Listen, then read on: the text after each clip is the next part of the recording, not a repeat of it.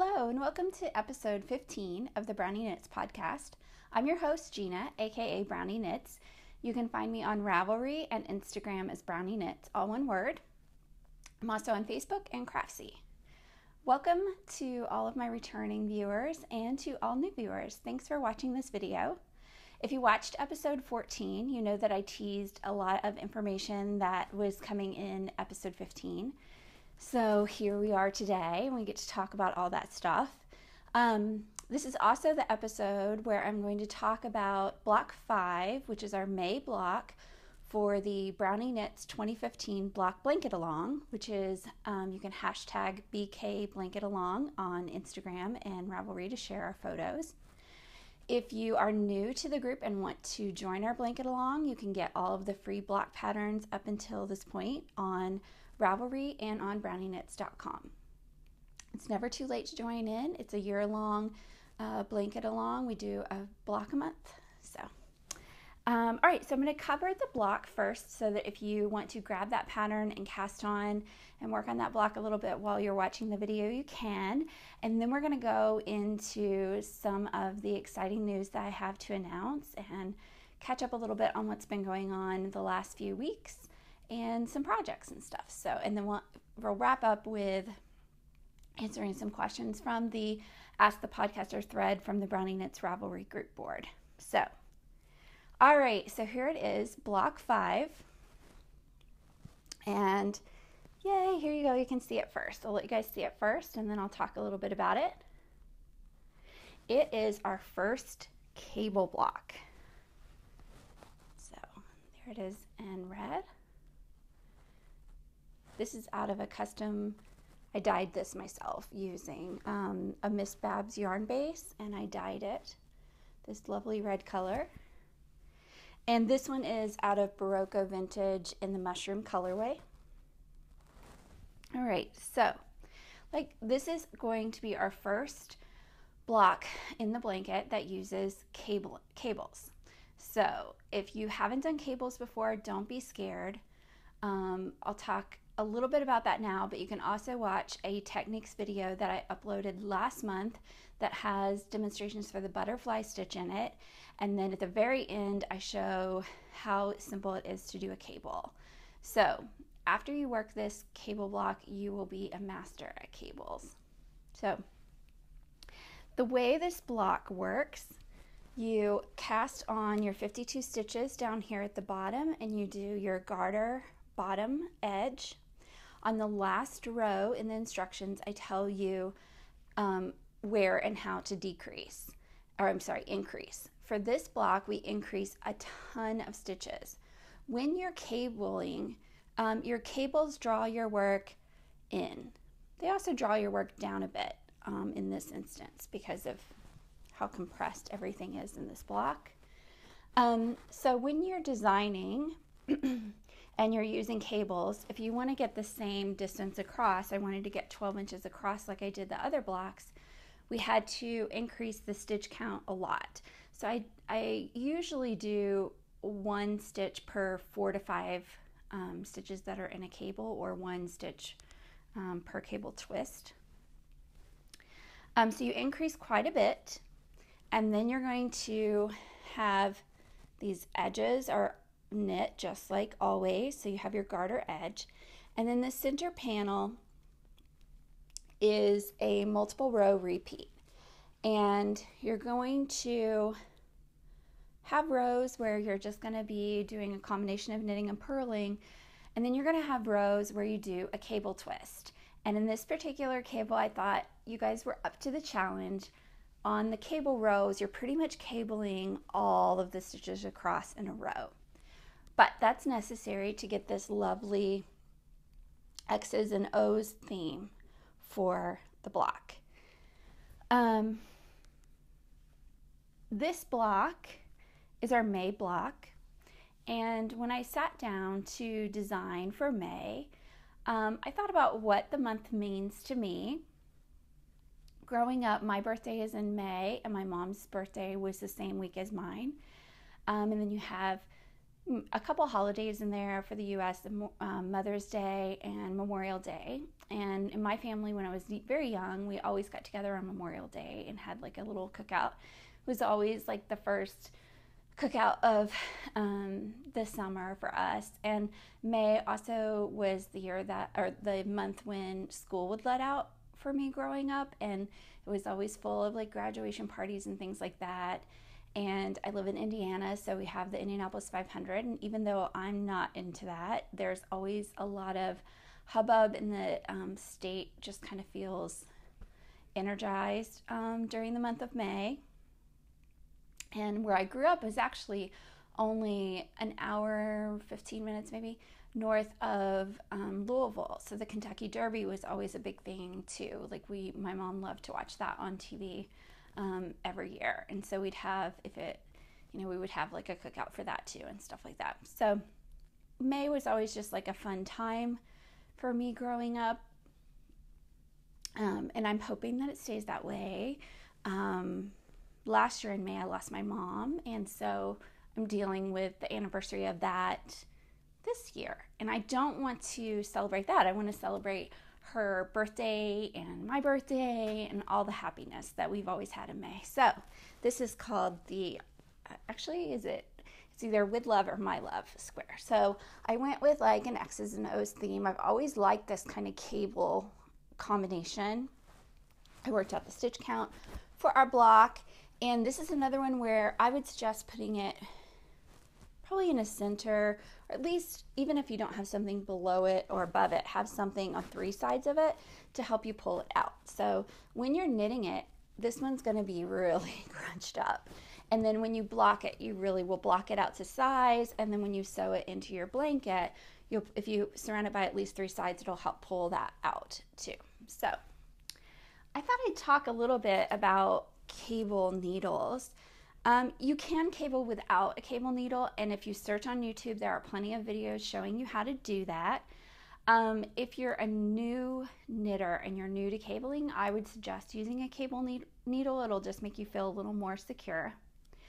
My favorite cable needles, I believe this one's from Lantern Moon, and you can see it has that dip in the center, and that just helps to hold your stitches while you're knitting other stitches from your needle for your cable. So I found those to be really helpful to have the little dip in the middle. And then these are bamboo ones, and they come in like a little set in 3 different sizes, and they also have a dip in the middle. These are from Clover, I believe that's right. And I believe the rosewood ones are from Lantern Moon. And you want to choose the one that is closest in size to the needle that you're using for your project. For cables, they look scary, but they're not. Let's say you have a 6-stitch cable, and your stitches are in this order on your needle. All you're doing when you cable is you're crossing those 6 stitches so that they become in a new order. So now their new order is this. You've moved these 3, move over here, and these 3 move over here, and these 3 move over here. So sometimes you will be told, put this many stitches on your cable needle and hold it in front of your work. Sometimes you'll hold it in back of your work, and then you'll do some stitches from your needle, and then you'll do knit or purl, whatever you're told, the stitches from your cable needle. I personally like to put my stitches from my cable needle back onto my needle before I knit or purl them. I just think it's easier. But if you're someone who can do it straight from your cable needle, great. It saves you steps. The other thing I wanted to mention about cabling, especially with this block, since when you do a cable row on this block, you cable all the way across the row, you might consider using a lifeline. A lot of people use lifelines for lace work, but you can really use them for anything. And it just makes it a lot easier. If you make a mistake and you have to rip out your work, you can literally take the work off your needles and rip it down to your lifeline, and then slide your needle through your lifeline row, and all your stitches are now back on your needle, and takes a lot less time to correct a mistake. So what I would recommend is that you pick a row that you want to put your lifeline on.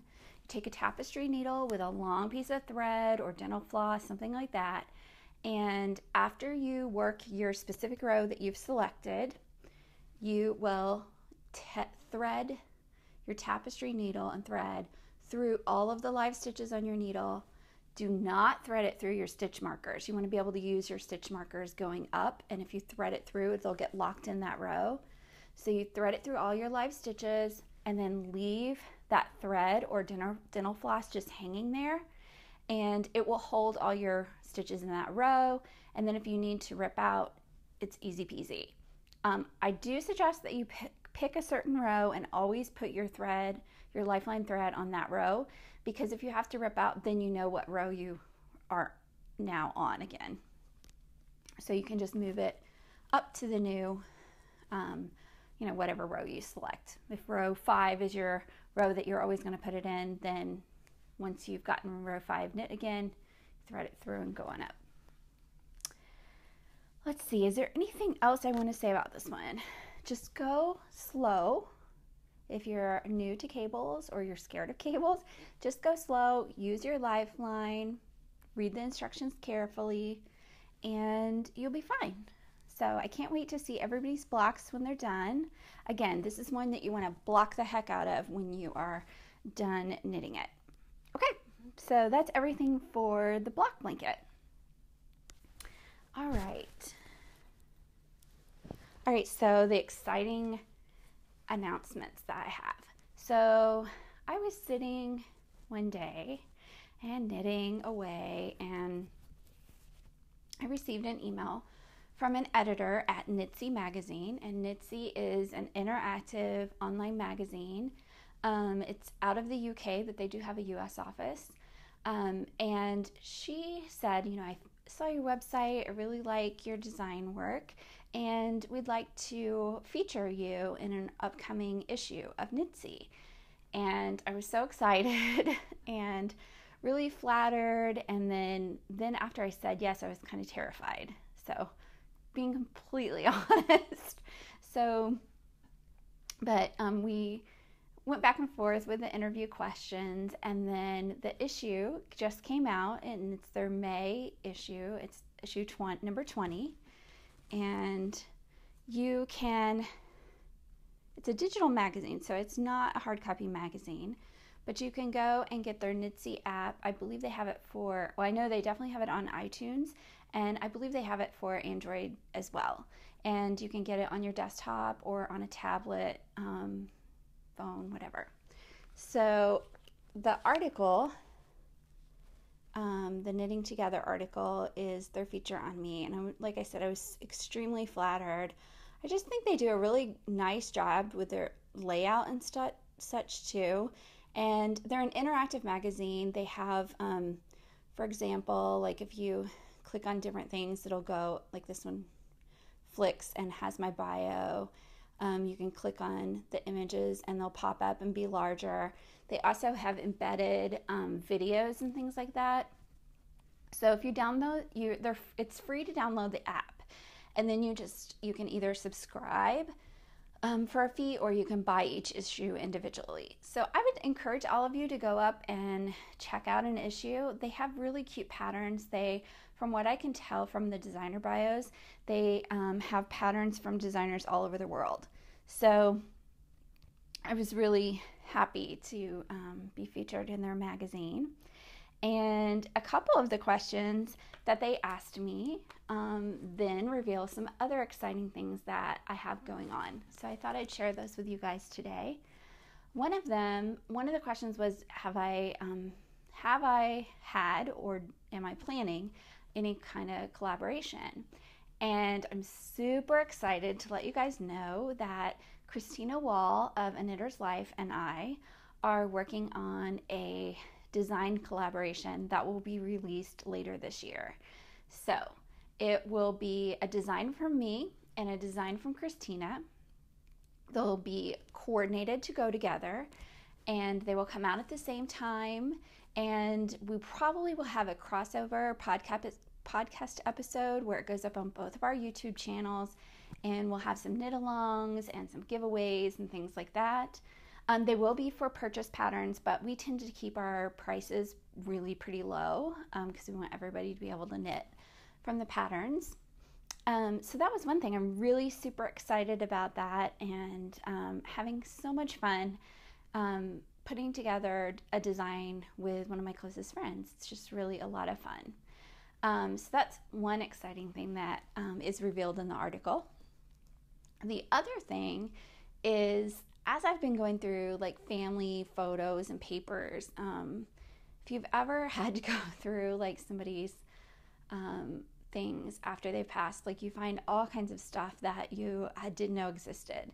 So I've been slowly this past year going through things like that, and I've learned a little bit more about some of my ancestors, but I've also just was taken with my grandmother and her sisters and my great-grandmother and her sister-in-law. And so I decided that I'm going to do an ebook of hat patterns that are all named after my ancestors. And if you've looked at my hat patterns before, a lot of them have kind of a 1920s feel, and I tend to like to kind of design those shapes in hats. So I think a lot of them will probably have that kind of feel to them. But I'm not promising. It's all open at this point. I don't have anything on paper or on the needles or hooks. So, but that will be releasing later this year, early next year. So I'll probably release it as an ebook for a set price, and then individual patterns from that will also be available for, you know, an individual price. So those are some exciting things that have been happening in my life. And it's so nice that I had those things happen when I am coming off that oral surgery. So the last time I podcasted, I told you guys that I was going in the next day for an oral surgery to have a couple wisdom teeth removed.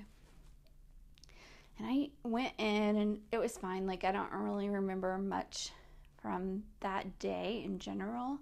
That night I thought, oh, this is not bad at all, piece of cake. I even had like all these ideas that I emailed Christina about the next day, like came up with names for our patterns and all this stuff overnight because my mind was just going and going, and I felt fine. And then all the numbness wore off. And honestly, until like a couple days ago, it was pretty painful. So I just now am getting back to the point where I can eat a little more normally, although I'm still selecting a lot of softish foods, and later in the day it's harder than in the morning and that kind of thing. So they're healing. It's just taking a little while. So, but I made it through and I didn't chicken out. So yay. So that's kind of what's been going on in my world. So I hope you guys are excited and will join in our collaboration knit along project later this year, and then we'll enjoy the hat book as well. So, and do check out Knitsy. It's a great magazine full of really diverse patterns. So, all right, what else did I have? So I was going to show you a few finished items. So I mentioned before, when I am not feeling well, I tend to crochet more than I knit, and I was thinking a lot about that while I was healing from my surgery, and I think that a lot of the crochet projects I pick, it's like, 4 stitches, count to 4 and then you do something different, and you count to 4 and you do something different, or 3 or whatever. So I think when you're not feeling well, that's an easier thing to think about than I'm going to cable this and yarn over here and all that stuff. So, but I worked pretty much exclusively on my Scrapghan blanket, and I finished it. So here it is. It turned out so great, and I used the Spud Chloe Fine as the blue teal colorway that is connecting it all. I want you guys to get to see. as many of the blocks as possible. It's so colorful and it just turned out really cute. I'm really happy with it. For the edging, I kind of just made something up. I only had so much left over of the Spud Chloe. It was down to my last gain, so I did something very simple. I went in and I would do a little shell in the line where it connected, and then do simple single crochet and a chain to get across this part of the block. And then in the corners I did a bigger shell and then the single crochet and chain to the next join, and did that all the way around. And I kind of selected that because if you look where in the center where your 4 blocks connect, it kind of creates this little round motif, like a little medallion right there. And I thought that the shells kind of mirrored half of that. So I thought that was kind of cute, and that's why I went with that as my pattern for the edge. Haven't blocked it yet or anything. I'll probably just throw it in the wash and then block it out so that the sides lay a little bit flatter. But the entire time I was working on it, and then once it was finished, I had to fight Kennedy for it. Like, she'd get, you know, scratch at it and get it all into a little ball and curl up on it, and then I'd be like pulling on this little portion of it so I could continue crocheting on it. So like all blankets in my house, and she thinks everything is fair game and hers. So that was a fun project, and I'm happy to have done it, and it was a lot of fun. I still have a lot of yarn sock yarn leftovers, bits here and there, so I have to figure out what to do with the rest of those. And then yesterday, which was already May, I finished up my April socks. So I was a little bit behind on those because I hadn't been knitting for several weeks. My husband said that he knew I was starting to feel better when I picked up my knitting again. So these are Regia Fluormania in the Neon Beach colorway, and I didn't worry about matching them up. I just started wherever it was in the yarn ball. I did 64 stitches. I think I did 12 rows for the ribbing, 2x2 rib. Came down, did a fish lips kiss heel, and then came down here and did, I like to do a knit 1 SSK, knit across, knit 2 together, knit 1, and then do the same. That's how I do my toes. I do it like a double decrease with 2 stitches between. So they haven't been blocked yet, but I wanted to show those. I thought they turned out really cute. So I have to pick out what yarn I'm going to use for May to do my May socks. So those were my knit and crochet finished projects. And then I have a sewing project that I finished. Carol, if you are watching this video, you need to look away for the next little bit, and I'll tell you when you can look back. Not only is my birthday in May and my mom's, but also my good friend Carol's. So they're really all within 1 week. So I did this for her, and I love the colors that are in this. Thought it was so adorable. Even got a little crafty and did a little thing there. I don't want to like say too much in case she's listening. And then the inside did as a contrast, and little thing there, and then there's some things in there. So that will go off in the mail today so that it can get to her in time for her birthday. All right, Carol, you can look back now. All right. Let's see what else. Oh, I also made something for you guys. So for the Ask the Podcaster thread, if you ask a question in that thread, I'm answering 2 to 3 an episode. And so we're getting such great participation that I'll probably be answering questions from that thread the rest of the year, which is fantastic. I really like that. But that also registers you for our May podcast giveaway. So if you're a member of the group and you ask a question and they ask the podcaster thread, it registers you for the drawing that will be in the next podcast. It'll be in episode 16.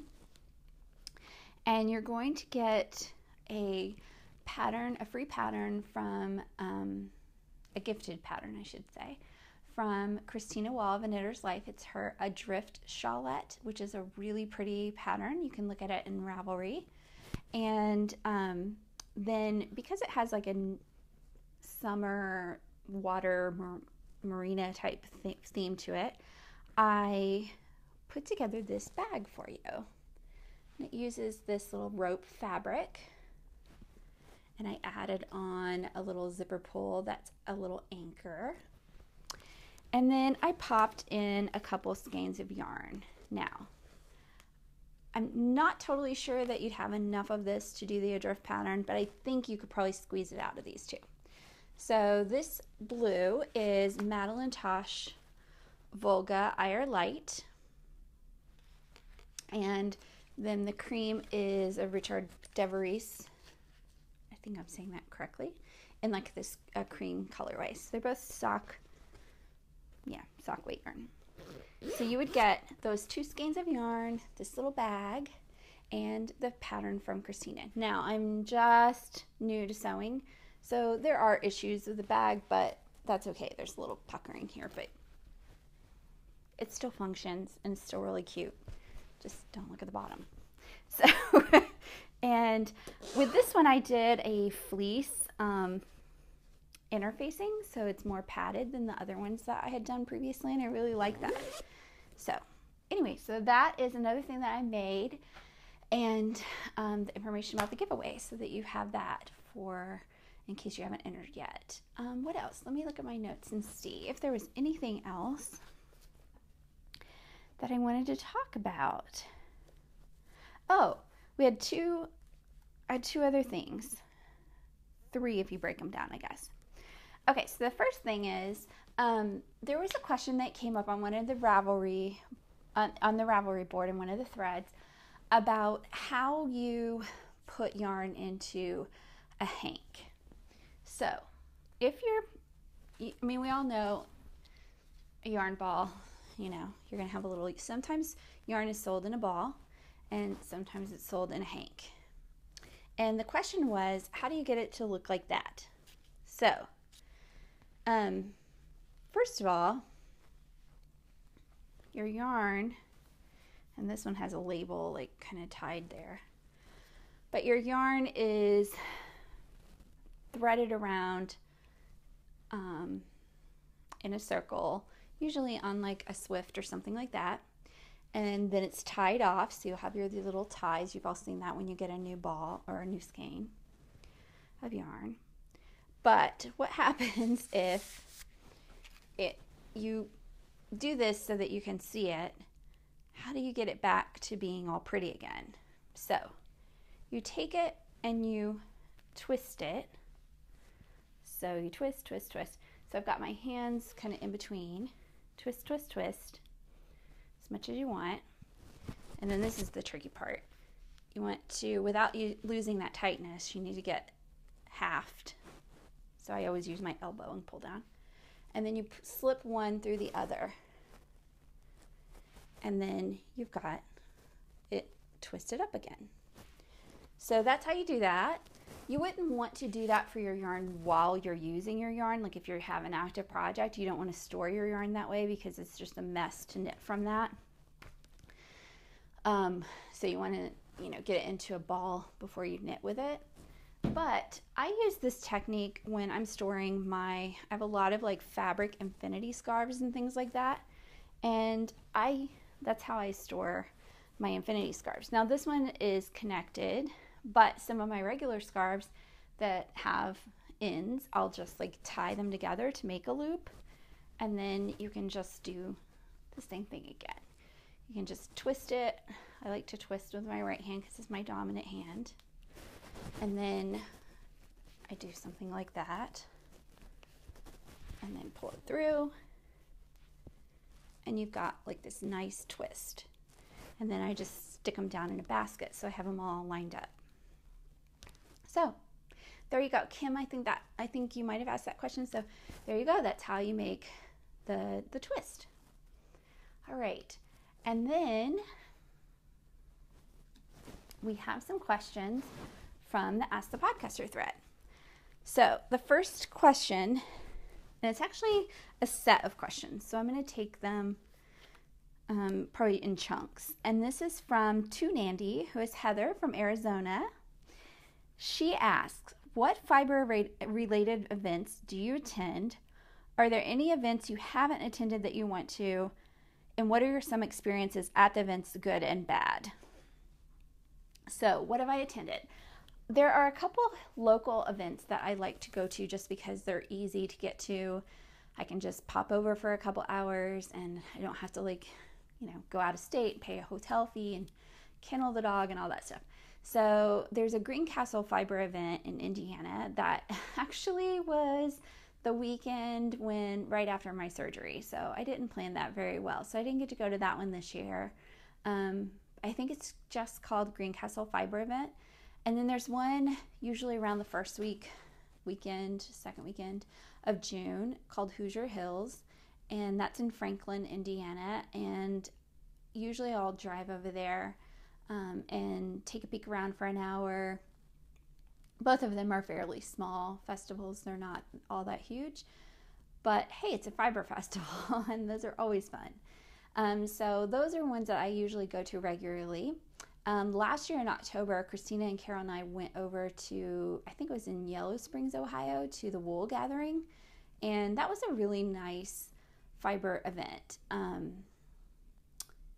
It was just, the whole day was really nice. It's in the fall, so it's kind of crisp air, but it was a beautiful day. They had the pumpkin patch open with the hay rides and things like that. So you had a mixture of people attending the event plus people out with their kids, the pumpkins and stuff like that. So it was just a really festive atmosphere. The next town over was super cute. And we went over there and hung out and had lunch and stuff. So it was just really a fun day. I've also gone to Stitches Midwest, which is in the Chicago area, usually in August or September.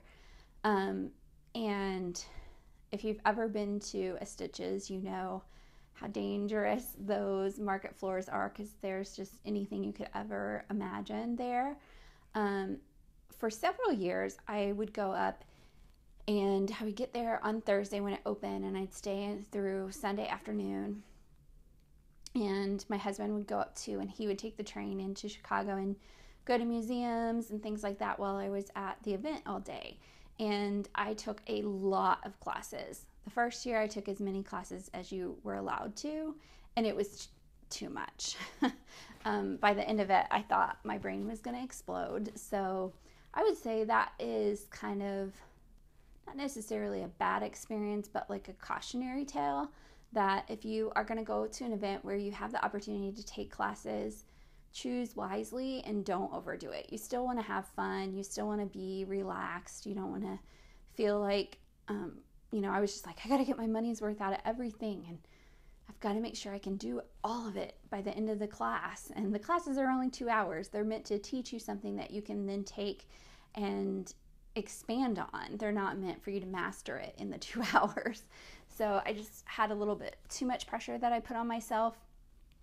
The other kind of cautionary thing I would say about fiber events, and I've gotten a lot better about this over the years, it is so tempting to buy, like just buy.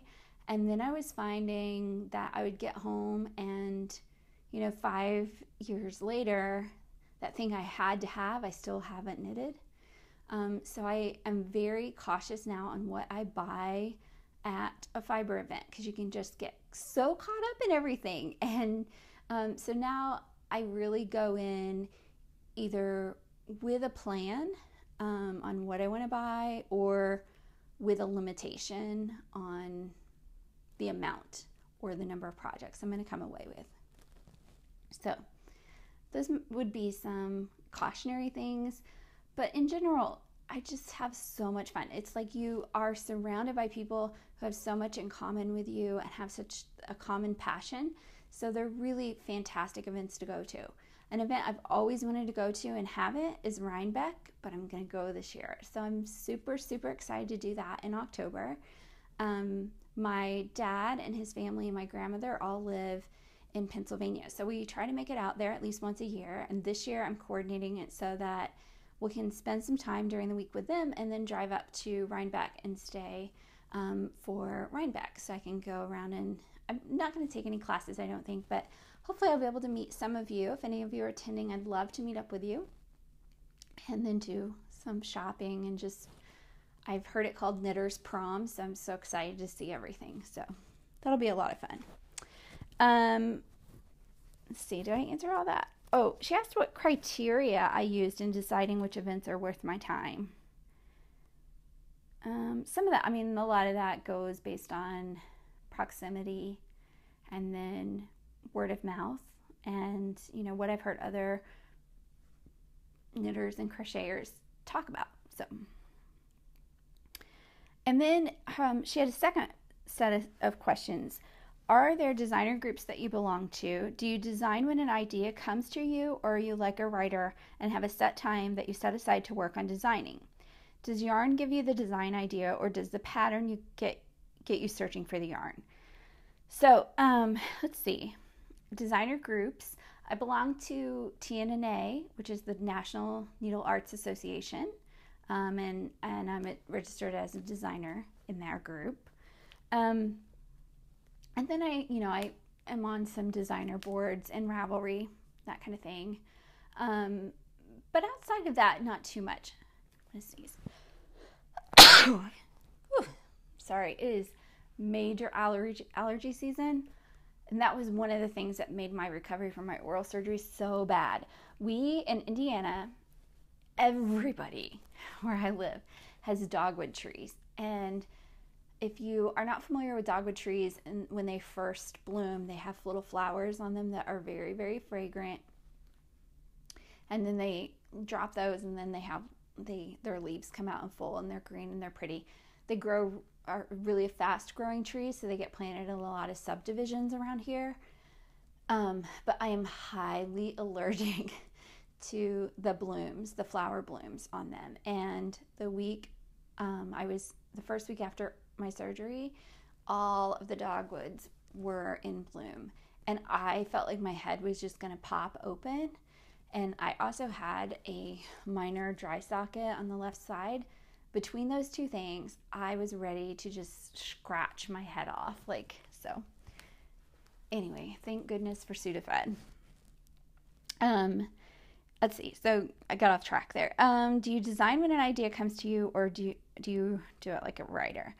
The typical way that I design, I a lot of times will be knitting on something else or crocheting on something else, or I'll be listening to music and I'll have a design idea, and I will jot that down in my trusty journal that I have here. So I'll jot it down in my journal, and then I will think about what weight of yarn, or if there's a particular yarn that I want to use, and then I'll search out the yarn. I don't often have the yarn before I have the design idea, but a lot of times I might have a particular weight of yarn in mind when I do a design. Every now and then the yarn dictates it, like if I am trying to do something maybe to promote yarn in a shop, or if I'm submitting to a yarn company for a design submission or something like that. But usually not. For me, it's usually the other way around. I come up with the design and then search out what yarn I think would work up best in it. So that's kind of how I do those things. And then the second question we have is from AngintheEast, who is Angela from East Hampton, New York. And she asks if I have ever crocheted or knitted a bag. And I used to do, when I taught classes at a local yarn shop here, I made a lot of bags and taught a lot of bags in classes. It was just a really popular like second project for knitters because I taught a lot of beginning knitting and beginning crochet. It was kind of the natural second thing to do because you could do a felted bag. And I taught, what was that bag? The Lucy bag, which is a felted bucket bag. I'll put the link to it in the show notes. But that's, you know, especially if you're a beginner or you haven't felted before and you want to do a project, that's a great project to do. Because, you know, as beginners, if you had a hole or whatever, you can felt that right away. And so that was a very popular project. I also taught some techniques bags, and those, all my Lucy bags that I've made and all my techniques bags that I've made have all been gifted to people. I don't often carry my own crocheted or knitted bags, but there is one that I didn't gift away that I did teach as a class and that I kept, and that's this Medallion bag. And this is a Noni bag pattern, and I used Cascade 220, and it is a Fair Isle bag that is felted, and it's a weekend bag, so you can fit tons of stuff in here. I didn't line mine because when I was teaching, I needed to show them how that looked on the inside, but I could line it now, I guess. And then I have like a hard bottom that I had my husband cut that I put in there, and then I put feet on it, and I have these nice leather handles on it. So I need to pull this out more in the fall and winter and use it. But it was a really fun project to do. There you can see the Fair Isle really well. And like I said, I taught this a lot, and then just really enjoyed making that bag. So that's another one that I've done. All right, I think that's about it. It's a little long-winded today, but we had a lot of content. So I hope that you enjoyed this podcast, and don't forget to go up and ask a question so that you're entered for the giveaway. The next giveaway will be announced in the next episode, episode 16. And I already have a little kit put together for our next podcast giveaway that will be announced. The winner would be announced in, let's see, July. And I'll tell you next time how to register for that one. So if you have any questions about the block pattern, let me know. Don't forget that if you already have the patterns downloaded in your library in Ravelry, when I put in a new file for a new block, you have to blow out what was in your library before and re-add it so that you can see the file again. But as always, they'll always be available for free download too on my BrownieKnits.com site. All the blocks will be free through the end of January 2016. So you want to download them before that time, unless you want to pay. Won't be a lot, just a little bit. All right. I think that's everything. If you have any questions, let me know. Feel free to participate and chat away on any of the group threads in my Brownie Knits Ravelry board group. And I will talk to you later. Happy knitting and crocheting. Bye-bye.